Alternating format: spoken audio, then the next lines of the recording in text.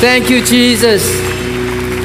John 16:33, Jesus said, I say these things to you, that in me you may have peace. In this world you will have troubles, but take heart, I have overcome the world. Father, we thank you that we can take heart, we can rest in you. You have given us peace that is not of this world. And so today as we gathered, as we worship you, Lord, renew us, refresh us by your grace, because you have overcome the world. In Jesus' name we pray. And everyone say, Amen. Before you sit down, high five at least 3 persons and say, Jesus is alive. Woo! Amen. Good morning, church. Welcome to Church of Our Savior. We want to say a big welcome to those who are online with us. We hope that you can join us on site one day. But we want to thank God for a wonderful weekend last week where we celebrate the resurrection of Jesus Christ. You know, we hit the highest record after COVID for more than 3,500 people coming to church, you know, in a combined attendance. Let's give glory to God. And because of that, maybe some of you are new.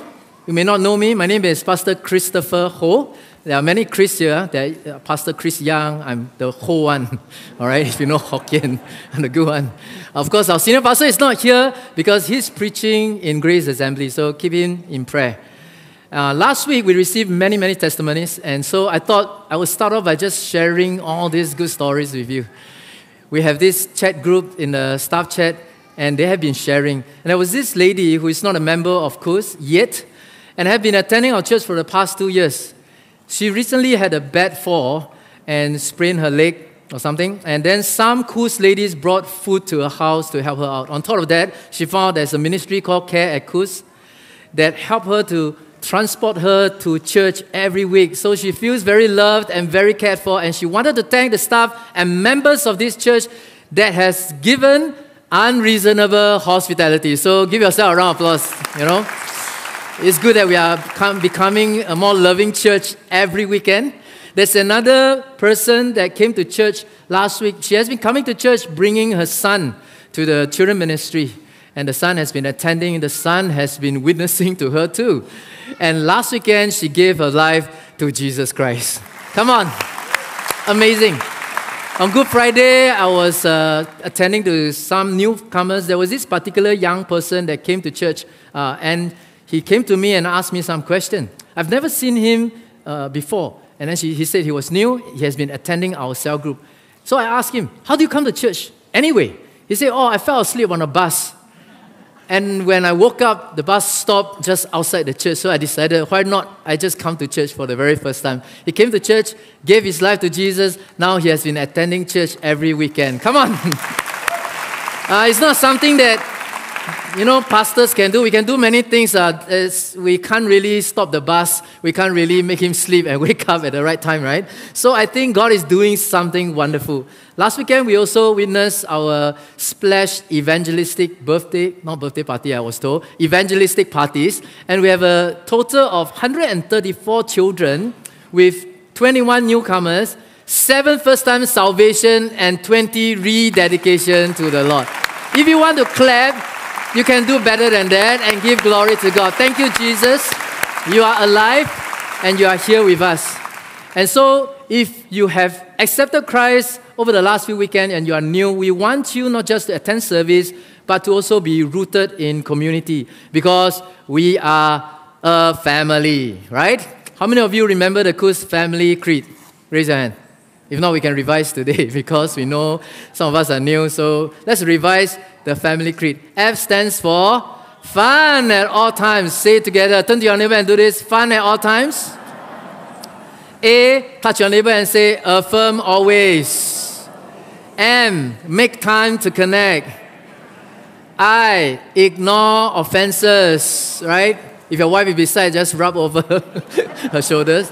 L, listen to understand. And Y, Liverpool fan. You never walk alone. You are not alone. You know, someone says to live above with saints we love. Oh, that will be glory. But to live with them on earth below, that's a different story. Community affects one another and sometimes can be helpful or unhelpful. 2 weeks ago, I speak about a sermon on Palm Sunday about donkey, right? You know, sometimes we can hee-haw. We can say things that are unkind. And I thought today, maybe I'll start off with another donkey story. There's a lot of children around. And I thought I'll start with a children's story. It's a story about a man and his son who were once going with their donkey to a village. And as they were walking along by the side, some countrymen passed them by and said, "You fools! What is a donkey but for you to ride on?" And so when the man heard this remark, decided to put his boy on a donkey and went on their way. But soon they passed through the town and saw a group of men. One of them said, "See that lazy youngster. He let his father walk while he rides on the donkey. Shame on him." And so the man heard this and ordered his son to get off. And then he got on the donkey himself. When they hadn't gone far, they passed by two women, of whom they said to one another, "Shame on that lazy man to let this poor son drag along while he sat on the donkey." The man didn't know what to do. So he said, "Boy, why don't we both sit on the donkey?" So by this time, they have come to the town that they wanted to go, and the passerby began to jeer and point at them. And so they stopped and asked, "What are you jeering about?" He said, "Aren't you ashamed of yourself for overloading that poor donkey? You and your hulking son." And so finally they decided, you know what we should do? We should just carry the donkey. Have you ever done this? You know, you listen to feedback, you try to please people, and then in the end your face become like this. Why like that? Ever try to please everyone and in the end no one is pleased? And sometimes we also don't realize that the words that we speak and heard has got impact on others and upon ourselves. Because the creation was created when God spoke. God spoke and creation came into being. And today I want to talk about the power of words. Turn to your neighbor and say, "Your words have power." How you give words and how you receive them are very important. In 1862, there was an old adage that says like this: "Sticks and stones will break my bones, but words will never harm me." But this is really old. Because in our day and age, this song has been changed.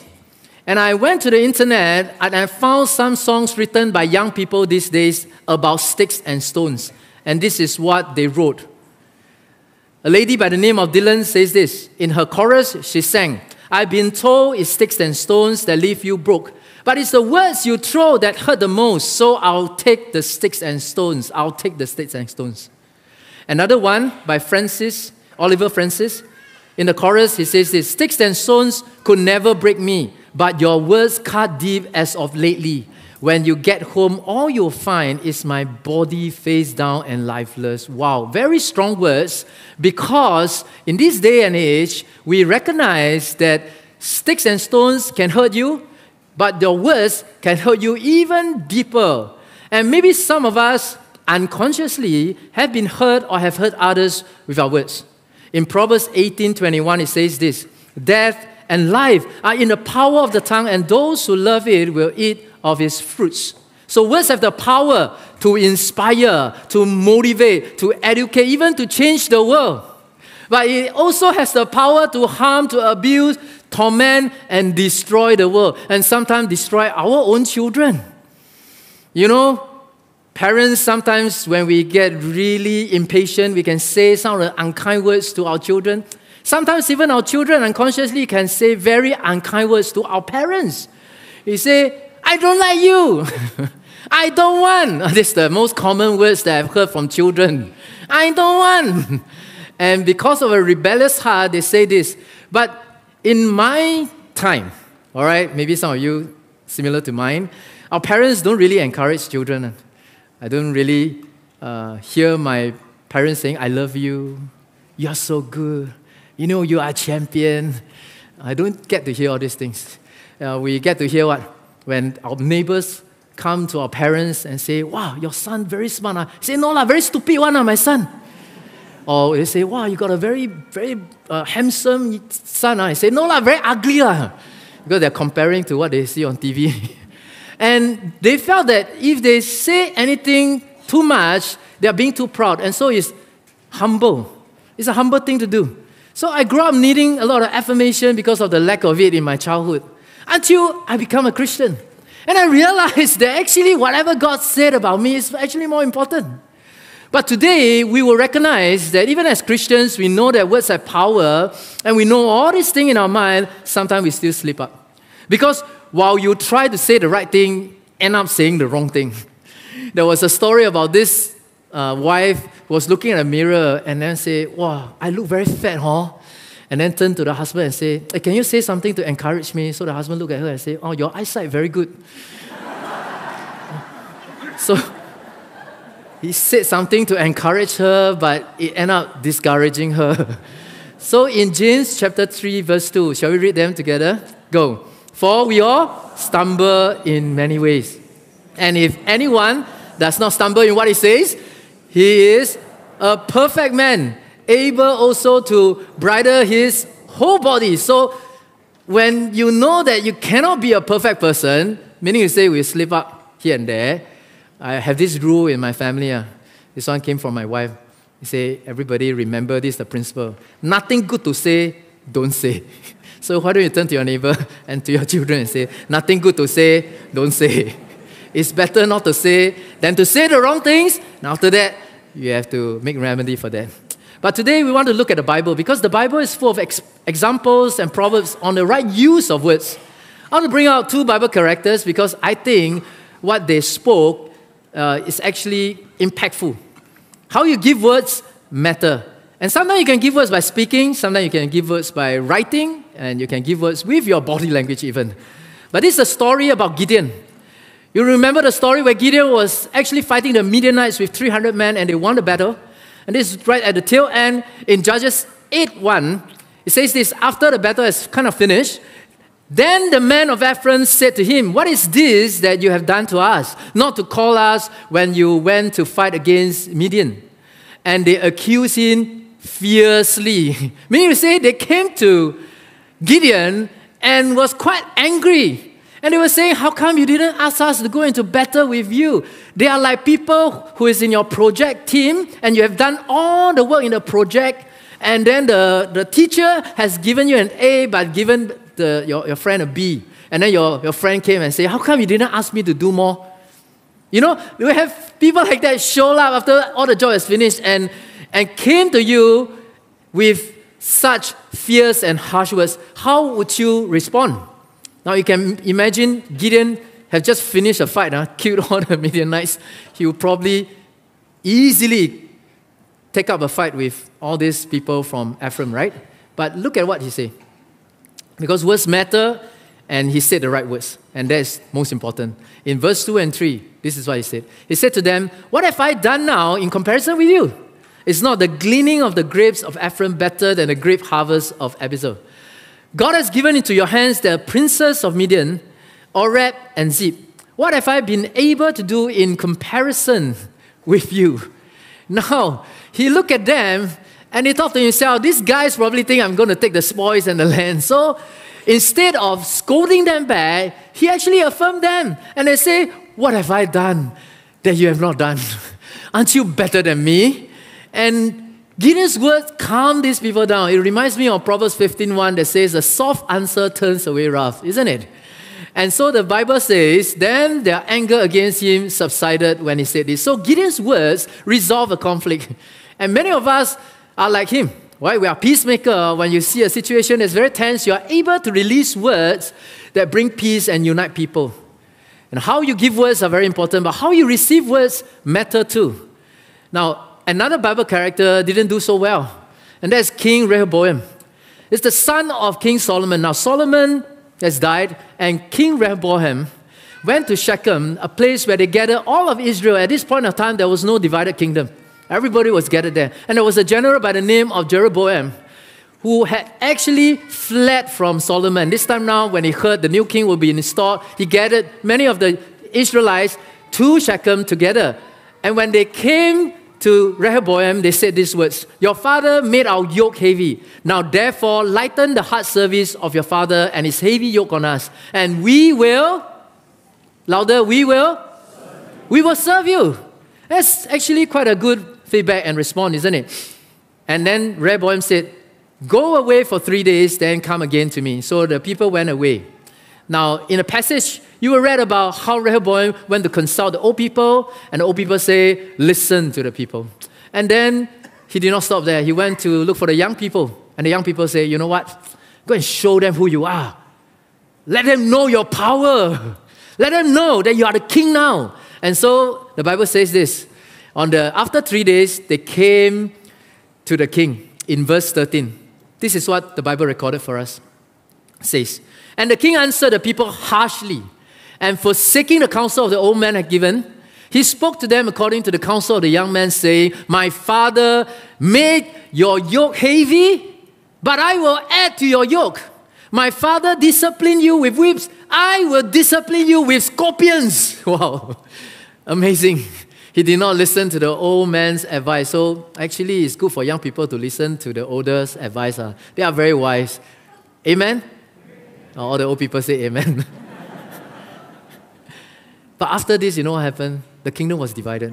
And Israel has been in rebellion against the house of David to this day. In 1 Kings chapter 12, verse 19. Now, Rehoboam's words actually created a conflict. And if you compare the two Bible characters, you have Gideon in a different context, totally different context. He was facing external war, external fight. But Rehoboam was actually having peace.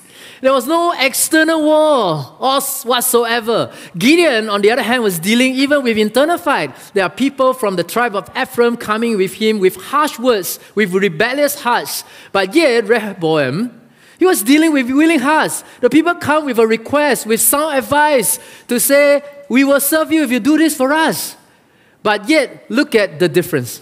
Gideon's words resolved a conflict. Rehoboam's words created a conflict. And at that point of time, the kingdom was divided. Friends, your words can unite or divide.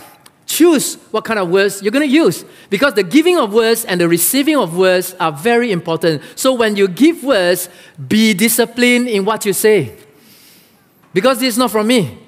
It's from the book of James. James chapter 3, verses 3 to 5 says that if we put bits into the mouths of horses so that they obey us, we guide their whole bodies as well. Look at the sheep also. Though they are so large and are driven by strong winds, they are guided by a very small rudder wherever the wheel of the pilot directs. We read together the red words. Together go. So also the tongue is a small member, yet it boasts of great things. So our tongue can be very small, but it's like the bridle. It's like the rudder. It can control the whole being. And that's why in chapter 3 of verse 6, it says this, and the tongue is a fire, a world of unrighteousness. The tongue is set among our members, staining the whole body, setting on fire the entire course of life, and set on fire by hell. So our tongue is very important. It is like when you're angry, hold your tongue. If you don't hold your tongue, you'll be like this husband who came back very angry. Even though the wife opened the door, welcomed him with a smile, he said, get lost. And because of that word, it affected the wife, and the wife got angry. Look at the son who was playing toys, but the house was messy. Turn to the son and say, I told you how many times to keep your toys. You don't play anymore. Go and keep your toys. And so he got upset, turned around, saw the sister holding the ball that was owned by him, start to punch the sister, and the sister cried. It was very, very sad. Sister got no one to turn to but the dog, and started to kick the dog. So the dog was very upset. Went to the sister's room, looked at the door, and then bite the head off. So what do you learn from this? Other than, your frustration of your words can impact others. Actually, very simple. If you're angry, when you go back, don't shout at your wife. Just go straight to your daughter's room and bite off the head of the dog and save a lot of trouble. But words have impact. Richard Foster says this, the tongue is a thermometer. It gives us our spiritual temperature. It is also a thermostat. It regulates our spiritual climate and temperature. Control of the tongue can mean everything. Everything. So I always say, when you receive something, don't react first. Respond. All right? Everybody say respond. Respond is better than react. Many of us react faster than we think. I've been married for almost 24 years already. And in my early years with my wife, we always react in our speech. We used to say, you always this, always that. How come you never turn on this, that, you. So we went to see a counselor. So the counselor advised us, you don't always say you always. You must say, I feel. When you're angry, you say, I feel angry. I feel this. So I came back home, so we discussed about it. So, okay, we'll change. We'll change and we'll listen to the instruction. But it turned out that every time we are upset, we turn out to say, I feel you always do this. So we just combined the two sentences together. It didn't really help because we listened to the instruction, but we missed the point.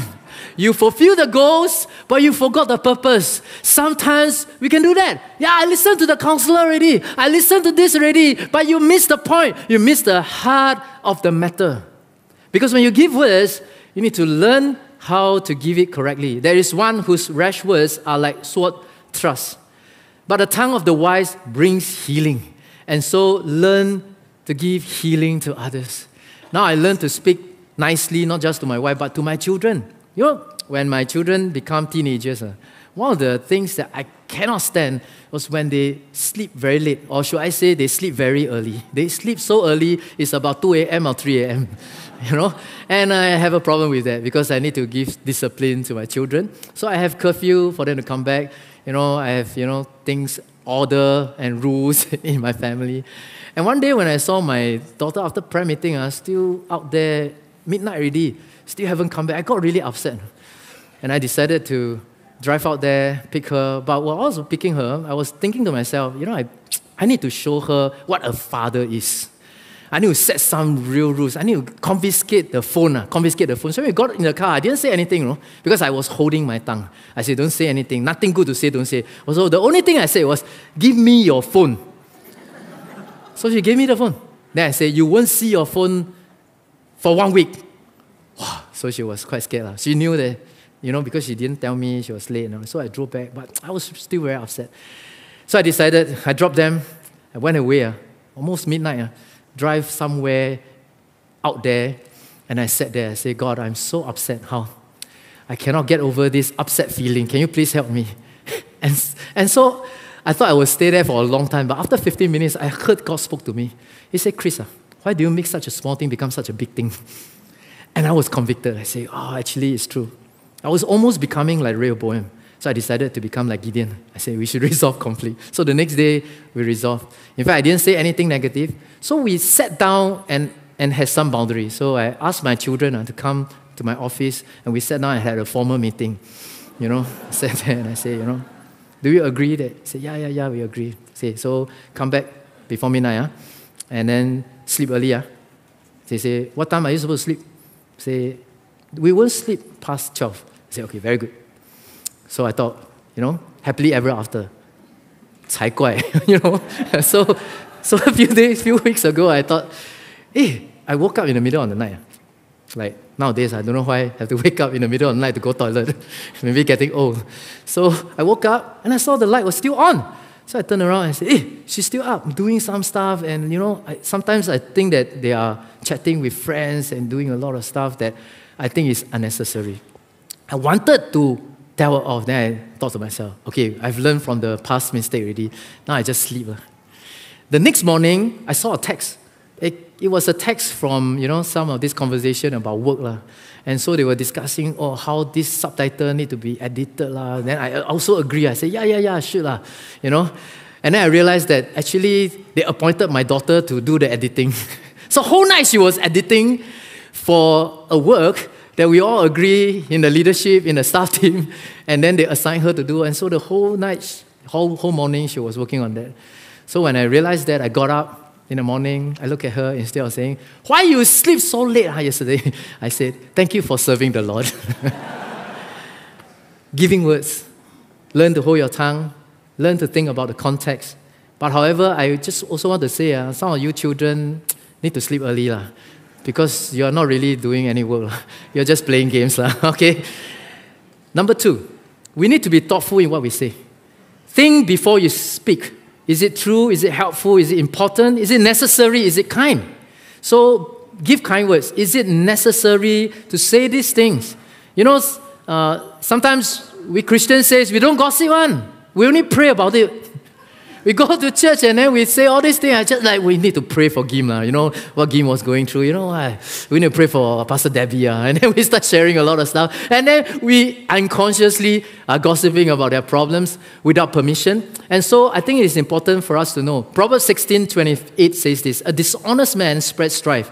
A whisperer separates close friends. So learn to let your speech always be gracious, seasoned with salt, so that you may know how you ought to answer each person. How do you season your speech with salt?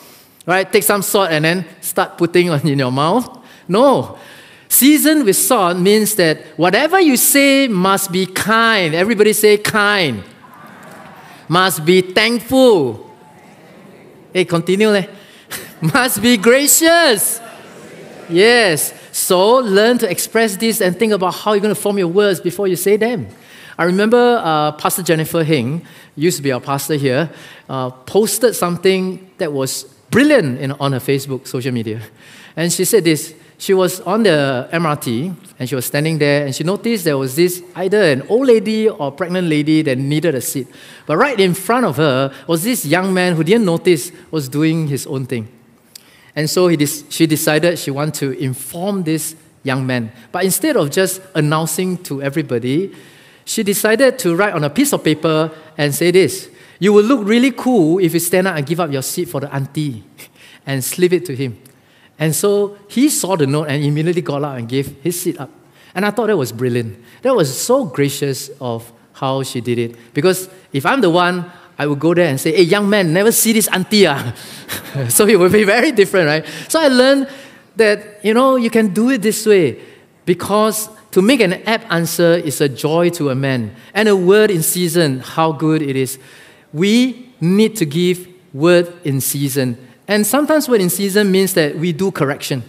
But correction is also not rejecting people. And all of us love to correct people. But giving correction in the right time is very important, especially when your husband and wife, when your husband is very tired, come back home, don't talk about all the laundry, the lights never switch off, all the things that he may not think that is very important. Because speaking the right words in the right time to the right person is the right thing to do. Why don't you turn to your neighbor and say this? Speaking the right words in the right time to the right person is the right thing to do. When I was young, I always managed all these youth group, and they always turn up late. And I remember there was once I was so upset. I said, you cannot be late. Everybody not here except you. And I was scolding the only person that was punctual. And all the late people was not there to listen. And so the poor person came to me and said, you just now talk to me like I was late, but I was the only one punctual. I thought to myself, I said, I was scolding the wrong person, because all this person was not there. And so you need to release the right words to the right person in the right time. Then it's the right thing to do. So have the right context. And so you give the right words, be thoughtful about what you give, be disciplined. Next, when we talk about receiving words, we must listen to understand. Listen to the heart more than the words, because we know that in communication is more than words, your body language. And sometimes you can write letter, and some letter can be very fierce. So listen to the heart behind the matter, right? So there's a funny story about this man who thinks that the wife really cannot hear properly. So he went to the doctor and said, can you give me some advice? I think my wife got hearing problem. So the doctor said, why don't you do a test? You go back home, and then if you see your wife, you stand about 15 feet away, and then you ask the question. If there's no response, then go nearer, and see how serious the condition is. So he did this test. He went to the kitchen and saw the wife was cutting carrots. And he said, honey, what's for dinner? No response. So he got nearer. Honey, what's for dinner? No response. Finally, he got to just beside her. Honey, what's for dinner? And then the wife turned around and said, for the third time, I'm telling you, beef stew. For the third time. Don't know who got hearing problem now. So sometimes we think that the person got hearing problem. Actually, it's you have hearing problem, right? And so we need to really wait and see. And as we receive words, we must think about the context and be nice. Have empathy before you share. Now, there's a interesting video that I thought I would share. I normally share this video during premarital counseling to show that couples must learn to give the right words at the right time. All right, have a look. It's just, there's all this pressure, you know? And sometimes it feels like it's right up on me, and I can just feel it, like literally feel it in my head, and it's relentless. And I don't know if it's going to stop. I mean, that's the thing that scares me the most, is that I don't know if it's ever going to stop. Yeah. Well, you do have a nail in your head. It is not about the nail. Are you sure? Because, I mean, I'll bet if we got that out of there... Stop trying to fix it. No, I'm not trying to fix it. I'm just pointing out that maybe the nail is causing... You always do this. You always try to fix things when what I really need is for you to just listen. Yeah, see, I don't think that is what you need. I think what you need is to get the nail See, out. you're not even listening now. Okay, fine. I will listen. Fine. It's just, sometimes it's like, there's this achy, I don't know what it is. And I'm not sleeping very well at all. And all my sweaters are snagged. I mean, all of them. That sounds really hard. It is. Thank you. Ow! Come on, if you would just... Don't! Try to see things... So sometimes it's the nail, sometimes it's not the nail. When do you tell the person? James 1:19-20 reminds us to be quick to listen, to hear, and slow to speak, slow to become angry, for the anger of man does not produce the righteousness of God. But what about the lady? And what about us, some of us? We really do need some good criticism, isn't it? Listening to good critic is important. Don't just listen to the good things about you. Listen to some of these good critic. But it all depends on who is telling you, isn't it? If people who loves you tells you that, parents who love the children tells you certain things, don't react. Children, don't react. Your mommy and your papa loves you very much. They are not here to nag at you. They are here to teach you. And so correction is not rejection. Proverbs 15:31-32 says, the ear that listens to life-giving reproof will dwell among the wise. Whoever ignores instruction despises himself, but he who listens to reproof gains intelligence. So if you want to become wise, listen to all this good critique, right? Turn to your neighbor. If your children sitting beside you, or your parents sitting beside you, just turn to them and say, I love you very much. Very good. Right? Other than I love you, you know what you need to say also? You need to say, I am sorry. Because sometimes we really need to say that.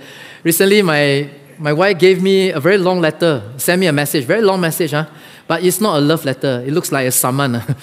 I tell people, I look at it, I think I got yellow card already because I was very busy. So he wrote, a very long story. Actually, at every point, I wanted to, respond. Point 1, actually not really like that one. Actually, the context is. Point 2, actually it's not me, it's Pastor Gim, something like that. I want to blame others. So I wanted to respond, but then in the end, I just reply, I'm sorry, I'll do better. And that was it. When I saw her, actually I was in fear and trembling, but thank God she cooked the thing I love most. So I know that she just need me to listen and also to recognize that I need to learn something here. So friends, ignore offenses. And recognize that when you receive negative words, there are people who are hurting. And so because of their hurt, they are saying this thing. Choosing whether to confront, overlook, or to ignore an offense is wisdom. The Bible says a man's wisdom gives him patience. It is to his glory to overlook an offense. So in my experience, many people actually don't really want to offend you intentionally. They do it unintentionally because of what they went through. A few years ago, I was, bringing youths to youth camp, and I was going through this school. And in this school, there's this guard who actually will always raise the barrier when vehicles come in. So I went in, dropped the guys, came back, raised the barrier, went out. I did this for about 3 times, to which the 3rd time, the barrier did not open. And I look at the guard, I wanted to signal to the guard, maybe the guard was sleeping. And then the guard looked at me with a very fierce face and shouted like, how many more times? And I knew that he was irritated. But that triggered me, because instead of responding kindly, I reacted and said 5 times. Actually, only 1 time, I just anyhow say a number. And so I thought to myself, my day is ruined. So I went in, I was with the youth, and the next day, I decided to visit them again because I went back. And when I was driving, I was singing worship songs. And then halfway through, I was thinking to myself, I'm going to meet the guard again. I don't know whether the barrier is going to open for me. And so while I was thinking about that, a thought came to my mind. Say, why don't you buy some coffee for them, for the guards? I said, coffee? Why should I buy coffee? He offended me. No, I offended him. I said, I won't want to buy coffee. But I knew that it was, the prompting of the Holy Spirit. So I told God, I said, well, if that's really from you, because that may be not from you, maybe from the devil or something, So I said, maybe not God, I test first. So I said, if I turn around, go into the petrol kiosk, I'm going to look for this brand of coffee, which I know not many petrol kiosks has. And I say, if I see this, then it's a sign that I should buy coffee for them. So I went into the petrol kiosk, and lo and behold, the coffee was there, and it was on offer somehow. So I decided, that must be from God. So I obeyed the Lord. I brought the coffee, and then I drove to the school. When I drove to the school, the barrel was open. I went in, I stopped the car. I decided to bring the coffee there. And in my mind, I was rehearsing what to say, And I was saying, what? I will say to him, put the coffee there first, and I smile at him, and say, yesterday you were very rude to me, but I forgive you with this coffee. But, thank God I didn't do that. Because when I went there, I think something took over me. I think it was this Holy Spirit. I put the coffee down, and I said, I'm so sorry for causing you trouble yesterday. He looked at me, and he smiled. And he said, you do not know some of these students here. And then I turned out, because I was expecting a Christian in the Christian school, right? But he was not a Christian. And then he downloaded to me many of the things that he was struggling with. And I thought to myself, wow, there's so much hurt within him, and that's why it's flowing out of him. Out of the abundance of your heart, the mouth speaks. And that's what God is reminding us.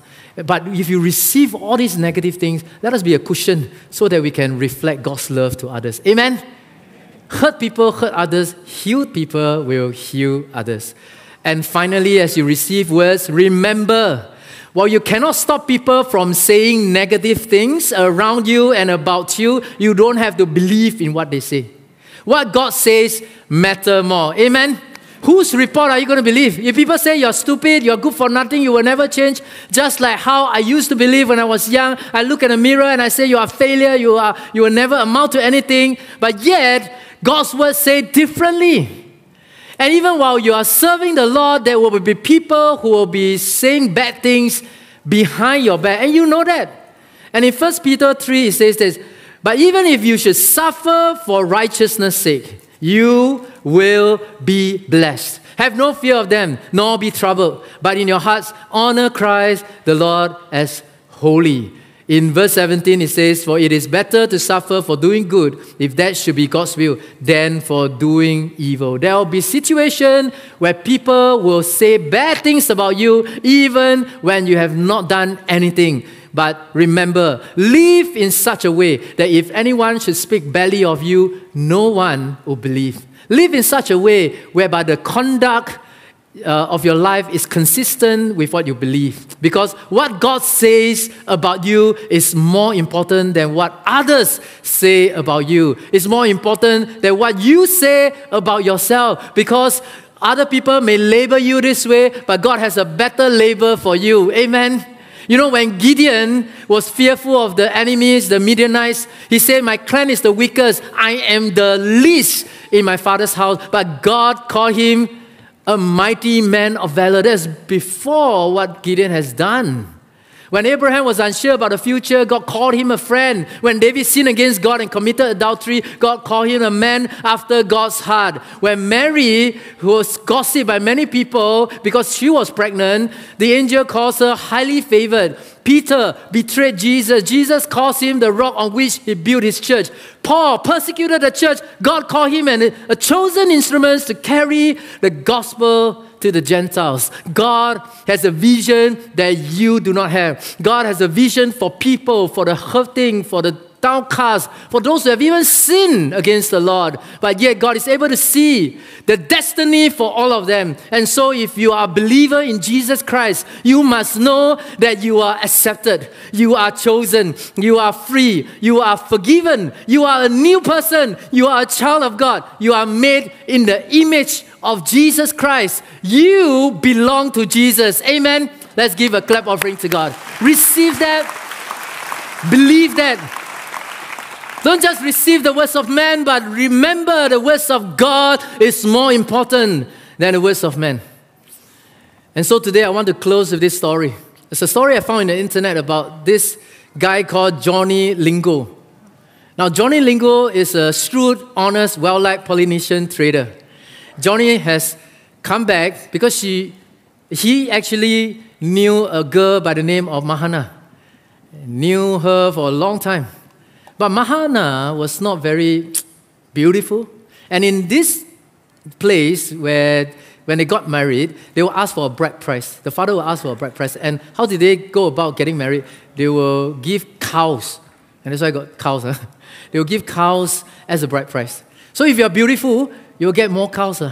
If you're beautiful and smart, then maybe you have 5 cows, 4 cows to 5 cows. And so everybody would be bragging about how many cows their husband bought and gave. Mahana was always being, verbally abused by the father. The father would say, "You're so ugly. When you get married, I don't know whether I will have even 1 cow, maybe half a cow, maybe the cow's head only." And so she grew up not feeling good about herself. She behaved, also in a very boyish manner. So even the islanders, those ladies, they don't think that she will, be married even. But Johnny Lingo knew about her. And Johnny Lingo one day told the father, "I'm going to marry your daughter." The father was very pleased because this is a rich man. And so they were discussing and say, "We should come for a discussion and bargain and talk about the bride price." So the father, very shrewd now, also thinking, even though I say that I may not get 1 cow, but this guy is so rich, I should ask for 3 cows minimum. But all the islanders, they were joking. They would say, I would think that since this businessman is so smart, maybe won't even give any cow. But to all their surprise, Johnny Lingo brought 8 cows. Everybody was shocked. 8 cows for Mahana. So everybody was talking about it. And so they got married. They went away for honeymoon for a long time.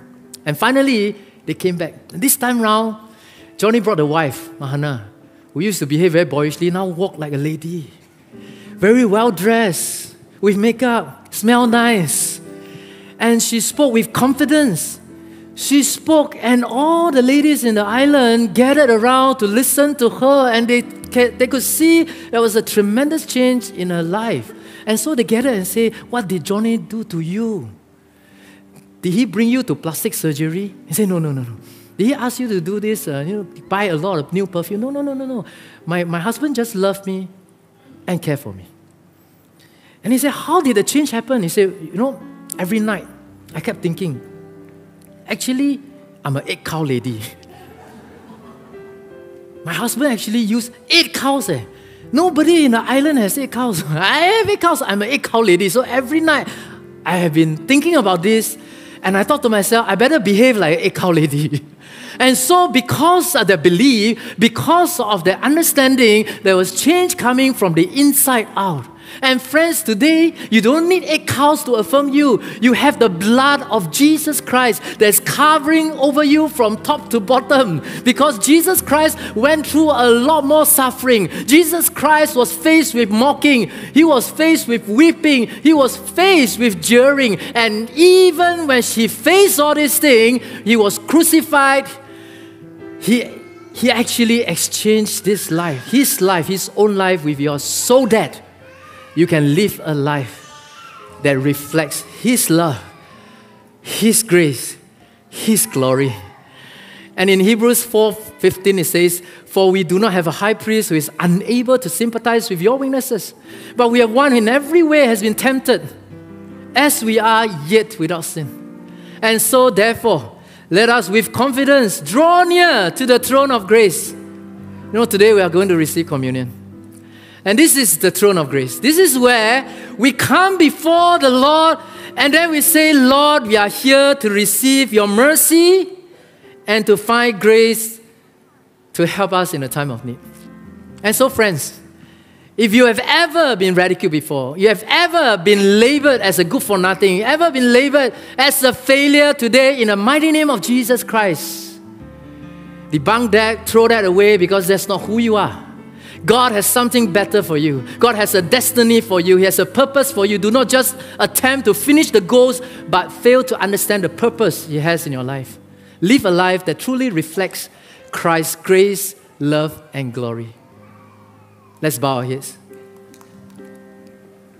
I believe this morning, whether you're on-site or online, God is already speaking to you. He's here with us. His Spirit is with us. And while you are listening to this, I want to pray especially for some people that I felt prompted as I was preparing the message, that you have been hurt for many years in your environment. Or maybe you're no longer in the environment, but you have been hurt when you were young. And right now, you can still remember some of the words that are spoken against you. Some of the words that is labeled on you. That called you a good for nothing, a prostitute, a sinner. It will never change. In the name of Jesus right now, we want to release you. And if that's you and you want healing, at the count of 3, whether you're online or on-site, just quickly put up your hand because I want to pray for you. 1, 2, 3. I see many hands raised, right? Any one of you who needs prayer. Thank you, Lord. Those online, the Lord is watching. The Lord knows. Father, I pray for those who have raised their hands. I pray for those, Lord, who has been hurt before. Right now, in the mighty name of Jesus, Lord, remove all these lies from them, from their minds, in Jesus' name. Lord, give freedom. Give freedom, Lord. Let your word renew them. Let your word refresh them. Let your word change them and transform them from the inside out so that they live freely. They live this abundant life with purpose and to fulfill the destiny you have for them. We also want to pray for some of us who needed mercy, who needed repentance, because we have released words that's unkind. And so help us, Lord, to live and to give words that will bless others. In Jesus' name. Amen. Amen. Amen. Thank you, Lord.